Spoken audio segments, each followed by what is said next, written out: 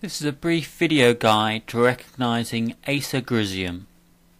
Acer griseum is probably best known for its papery, coppery to bronze peeling bark, which is very attractive when in full sun.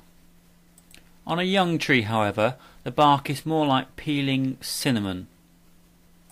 The flowers of Acer griseum are small, green, and appear when the leaves are emerging in April.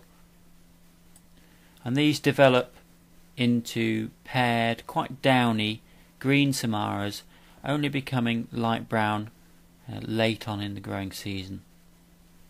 The leaf of this Acer is quite distinctive in that it is trifoliate, and each of the leaflets has a number of rounded lobes, giving an overall feathery appearance.